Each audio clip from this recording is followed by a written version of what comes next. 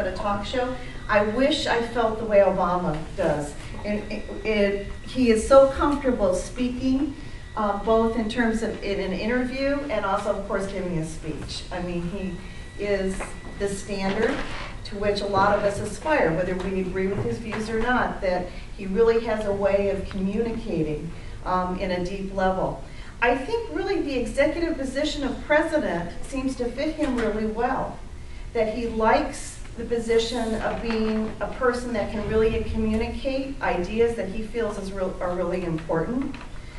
He really has an ability to convey that he's listening to others, and despite all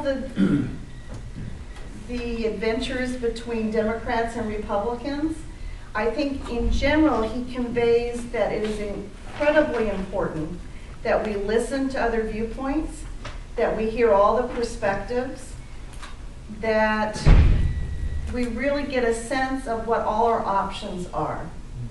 And I think in this role, whether he's doing it internationally or nationally on the many, many issues that he's facing, that I think in a lot of ways he feels he's in a position to impact people's lives in a really deep way. So in his heart, I think he is having the time of his life, even though it is an incredible, challenging job.